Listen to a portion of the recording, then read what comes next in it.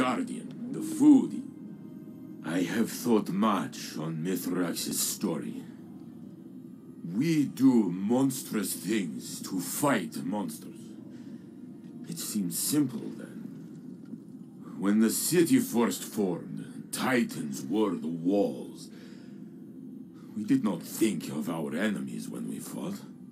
We thought only of protecting our people. Survival until the next day, no matter how. To be seen as a terror, a destroyer. To know children tremble in fear at my name, and mourn what I have taken from them. This is not the Saint-14 I know. I can never forgive what the old houses did to us. But these are not the old houses. They are dead.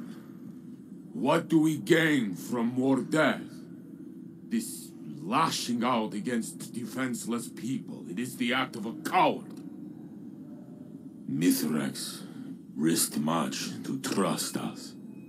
If his House of Light can forgive, perhaps we must try to see the fallen, Eliksni, as they see themselves. Or none of us will ever be anything but monsters. We must be more than the enemies of our enemies.